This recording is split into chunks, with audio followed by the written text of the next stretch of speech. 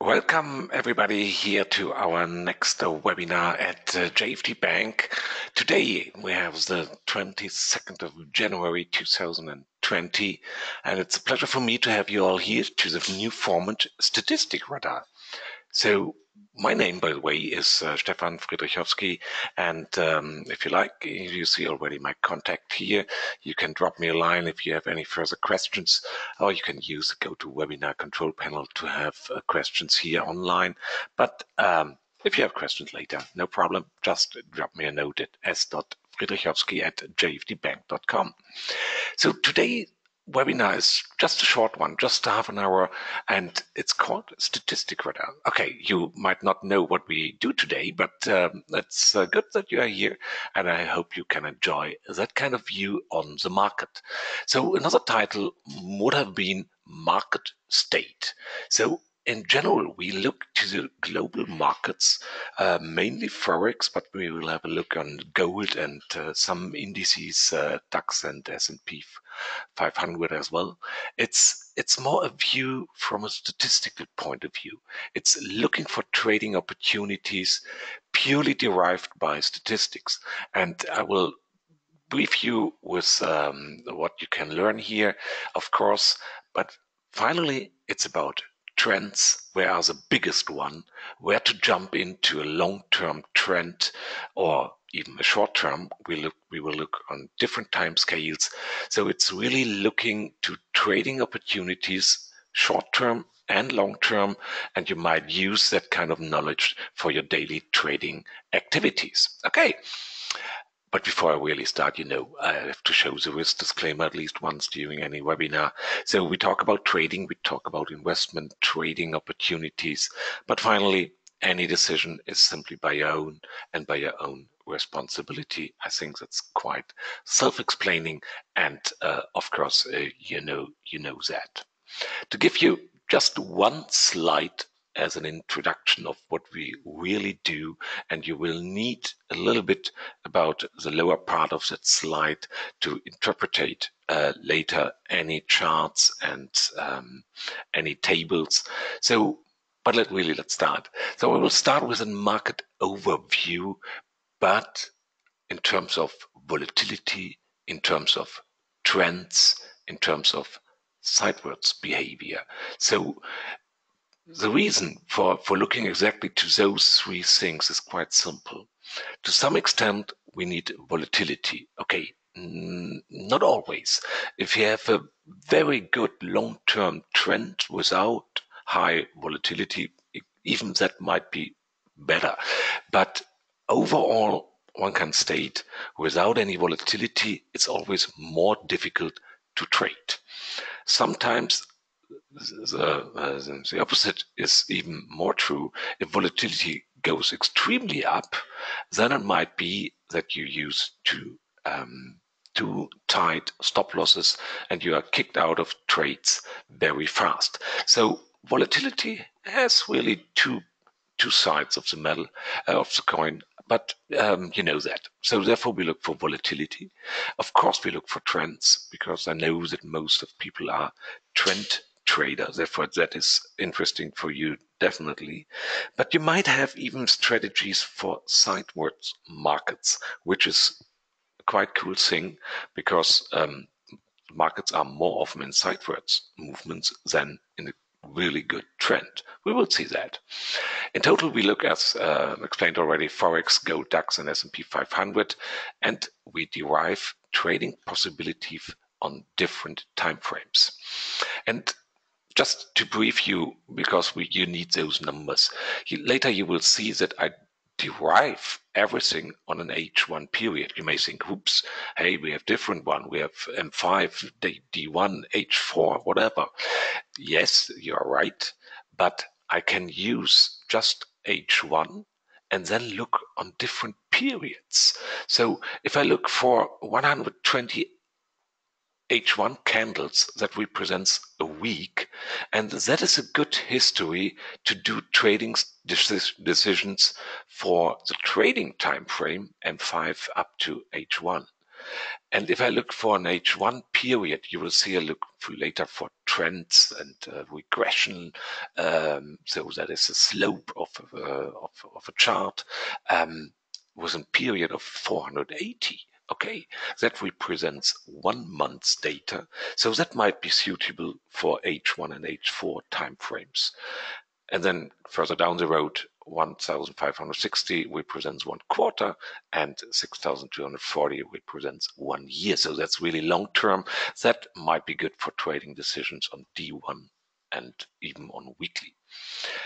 We characterize everything just with 5 colors finally, and those 5 And what you have to keep in mind, red is not an alarm signal. No, it just means small. For example, volatility is small. Light red, not that small, and so on and so forth. And green means very big. In terms of trends, then it's interesting to have, for example, a red simply means, hey, that's a good downtrend, that goes south. And totally green, that would be, hey, that goes up and really strong. And yellow would mean, hey, there is no trend.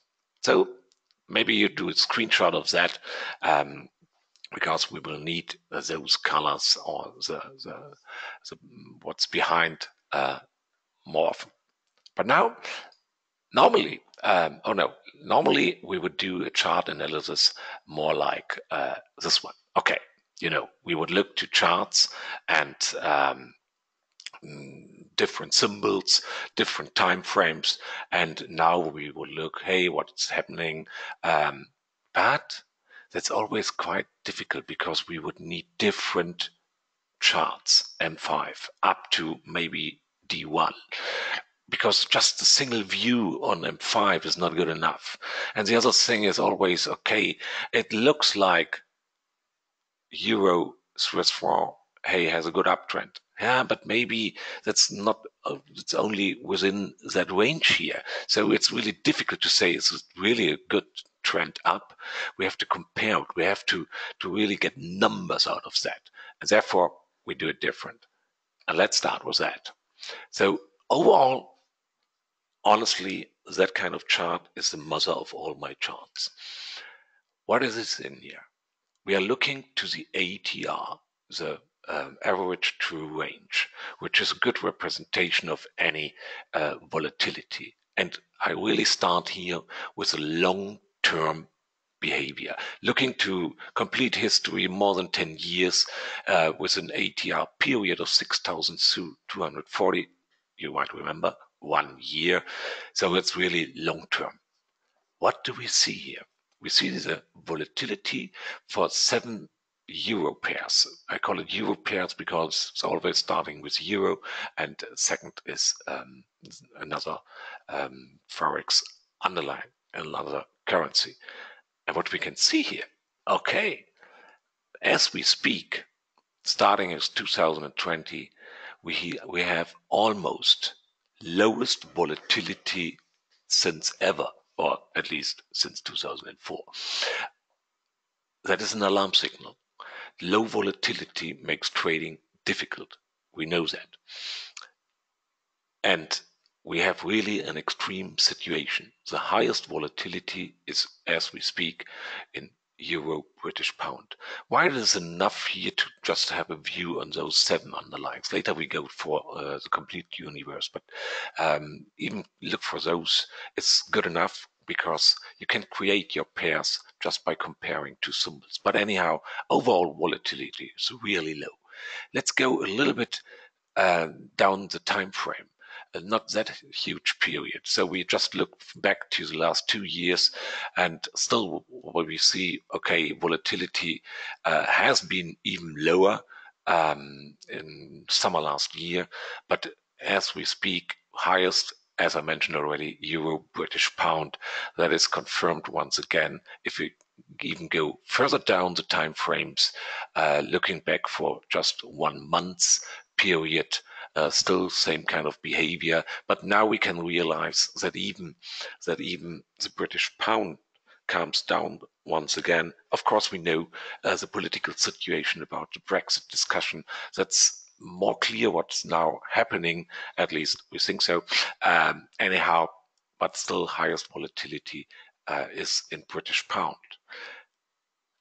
What may surprise everybody here is that the lowest one is in euro US dollar. Okay, let's keep that in mind, that there we have really quite low volatility. So trading euro US dollar is not that straightforward as we normally think, but there's a good chance. You will see. Now let's have a look to trends. Let's have a look to trends, which I use here, so-called regression percent, which is nothing else than the slope of the chart. So if you think about any chart for a given period, so let's wait for the chart that you can see what I mean. What we always can do is we can take a couple of candles and draw a line, which is a trend line. That is purely mathematics to define that line, and therefore we get a slope, and that slope is represented here. How to interpret this one here? It means that looking for really long term, right now as we speak, we have the highest slope in euro New Zealand dollar. Okay, that's already a hint for any trading. So if we are interested in a long-term trend for anything for euro New Zealand dollar, that is a good chance. On the opposite side, we find euro Japanese yen, that's the yellow line, which has the lowest, the highest minus slope. And now the trick is quite straightforward. So the best trend at all would be found with a combination of both New Zealand dollar, Japanese yen. That would be the one with the highest slope, long-term behavior, because we are looking more on a yearly base. We can shorten that. We can go further down the road, and then we see, okay, right now, highest slope, Japanese yen, lowest one, New Zealand dollar once again. That's a confirmation. So we have it on the really long term, not that long term. So that gives an opportunity once again. Let's have a view on shorter time frame. Just 1 month back, the picture changes a little bit. And if we go now for next thing of consideration, that are ranges. How big are ranges that you can use for range breakouts or for sideways markets? You see that we have a calming down for any symbol, so that is quite obvious, and that is even confirmed on shorter time frames. And finally, one additional point we have to consider, that is always the regression coefficient. That means how good is the trend? So is it really straight, or is it more ups and downs? So the higher the number, the better is the quality of a trend. And a regression coefficient close to 0 means, hey, there is more a random behavior. So knowing that is good, because if it's just random, then we should not go for any trend trade. But now let's try to summarize things like that, and to get really trading opportunities. And that can be done quite straightforward. Let's start with a real long-term consideration. We have started already a little bit of that as well, but now let's use those kind of tables. Let me introduce what I have in mind here when I now come to conclusions for trading. So on the left side, you see in this case everything summarized in a long table. On the right hand side, I will write down conclusions we can have by looking to the left hand side table. So we start here with a real long-term consideration.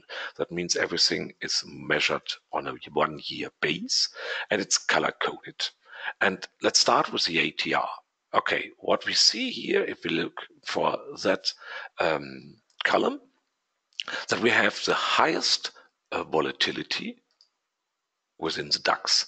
Don't have in mind GRX euro is the DAX. I wrote down it here. Please keep that in mind. So we have the highest volatility on the DAX. Okay, so that's good to know.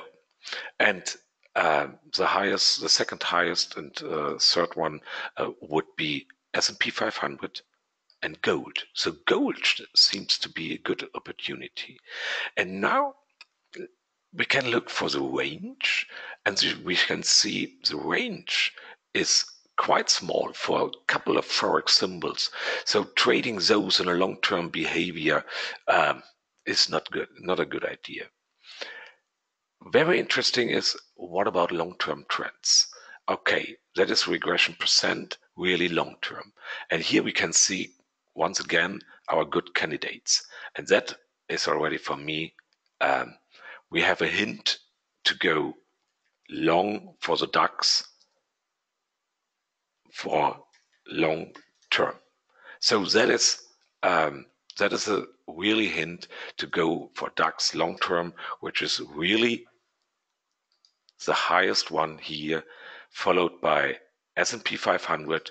So good idea for S&P 500 and good idea for gold as well. So now we can get an even better confirmation.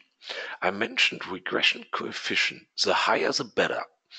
That means the trend is really good because it's not that much wiggling around, but really long term. We are looking 1 year back, and we get a confirmation for all the three we have already in our trading table. So because we have a green here, a green here, and a green here. That is good, and that was derived here for really long term. Let's call it once again 6,240, which is a consideration long term. If we really want to look for other forex symbols, it doesn't look that good to have really long term activities. But now we can go down the time frames and look whether we find confirmation or maybe new ideas on shorter time frames. So let's look back 1 quarter, which is a good idea for D1H4 trades if we find something interesting here. So ATR is quite similar, range quite similar, regression percent. So that means we have a strong trend.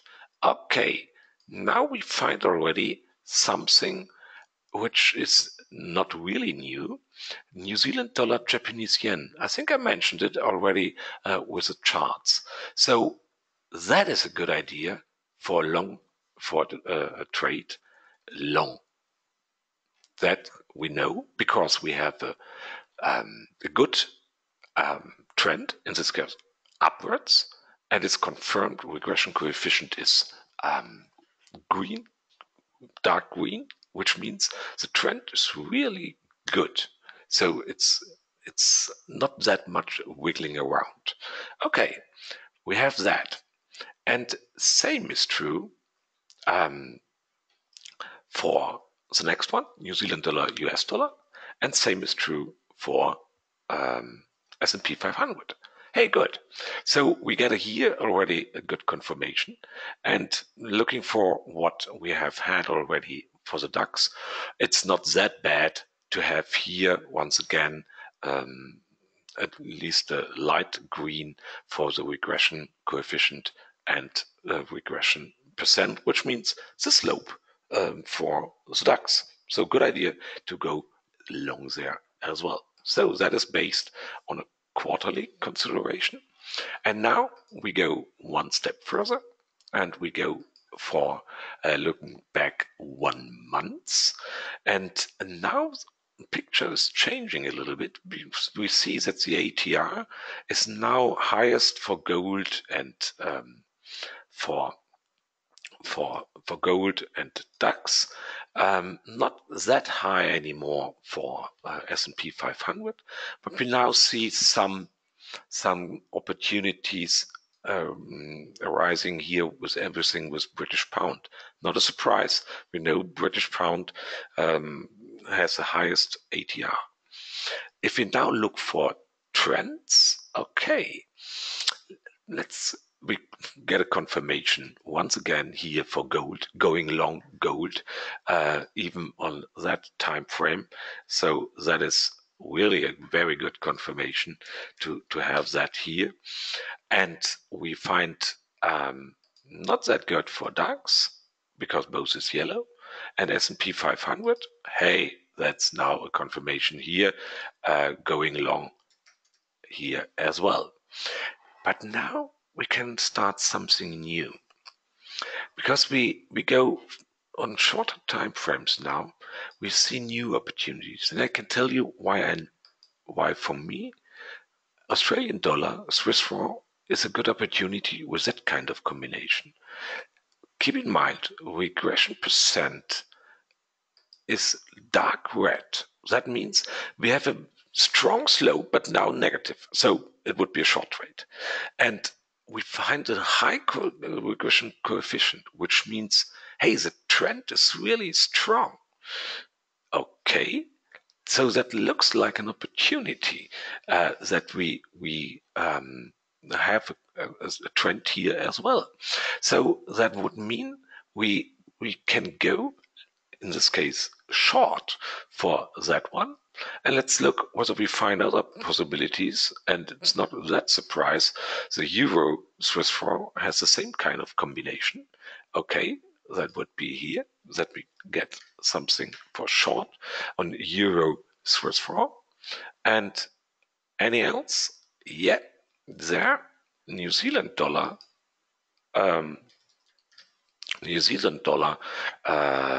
Swiss franc has the same kind of combination, really good going south and have a good trend. S&P 500 we have already on our table, and gold we have already on our table. Final, let's go short term. We look back just two weeks backwards.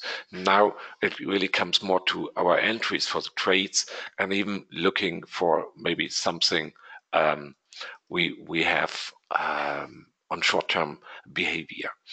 And overall volatility highest in gold. So if you have something which needs high volatility and you would want to act on a short-term base, gold is best.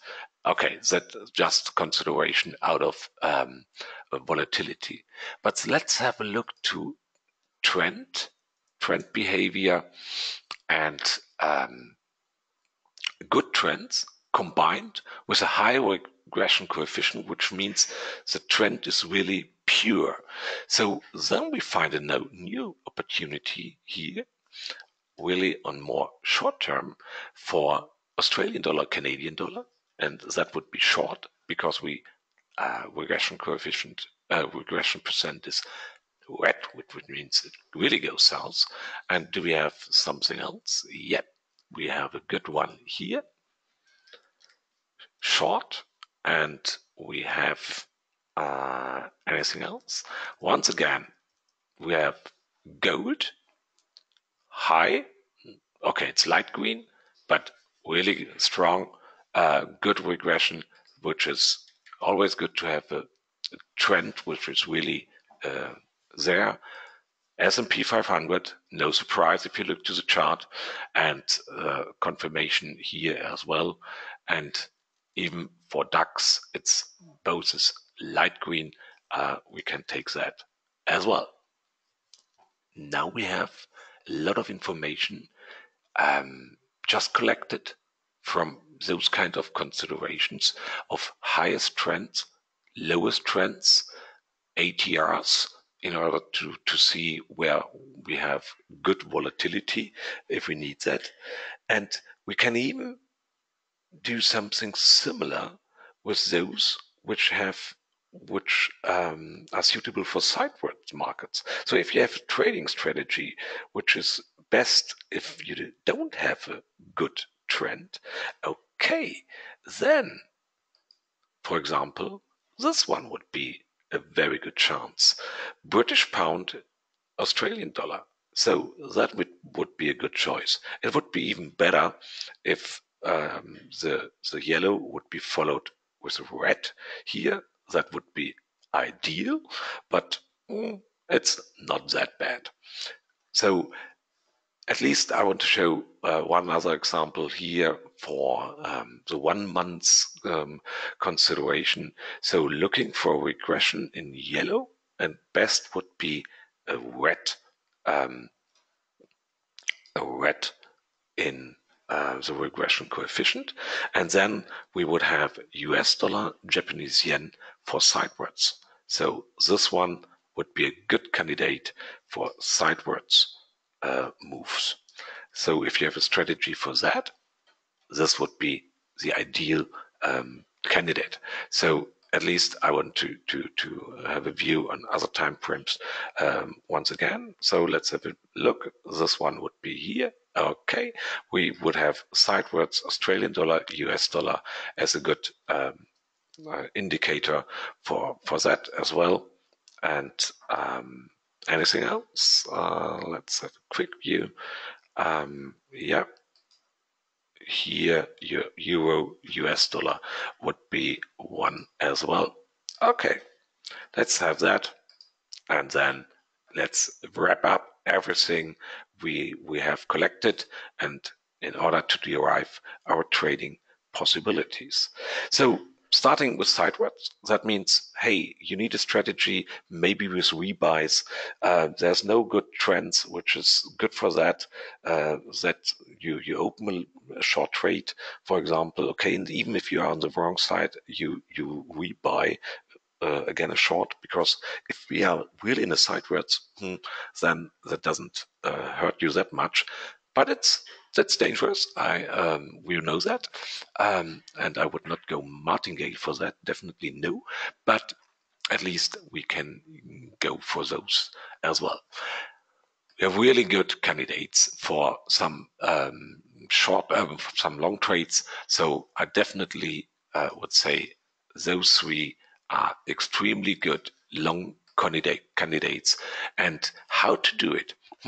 Now I think it's really up to you. Look for good entries. Maybe there are some pullbacks, and then you start your long trade. But that is really something we should have in mind. And honestly, what I like here as well is everything with Swiss franc and going short for something like that. That is not that bad. So we can go here, for example, short, or here. For me, it's an or, because I would not go both for both to the long. Same consideration might be true for going long on DAX and going long on S&P 500. I personally would just go for one, and in this case, if we really look for everything with the best trends for those two indices, I can use another table to have a view on that, and that is just looking for the slope, but now here on the different time frames, and everything with regression percent. And you see that if I compare those two lines, DAX and S&P 500, then overall there's more green in S&P 500, so that upwards trend is even stronger. So that would be really quite ideal.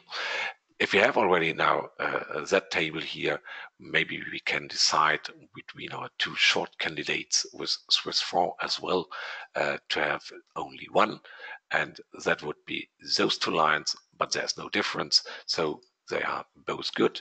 We have going down really long term, going down midterm, going down 1 month ago, going down last 2 weeks. So that is really a strong trending behavior, and therefore those are ideal candidates for short trade. And just to have a remark on the sideways, on we have had one additional sideways here, that is British pound, Australian dollar. Everything is yellow. That means for that pair we don't have a trend, and so that would be the ideal candidate for any sideward behavior, and I remove those because they are not that that good. So, but here we have the best candidate for any sideways trading activity. That's for now. That's everything derived on statistics. We got a good conclusion of what kind of trades we might enter. We have a good base for that, and now we can use simple chart analysis in order to do so, if you like. And if you like, you come in next week, same time, and we have a review once again, and let's see what changes. And we derive once again good trading opportunities based on statistics. That's for now. I hope you enjoyed. Have a good day and good trades. Bye bye.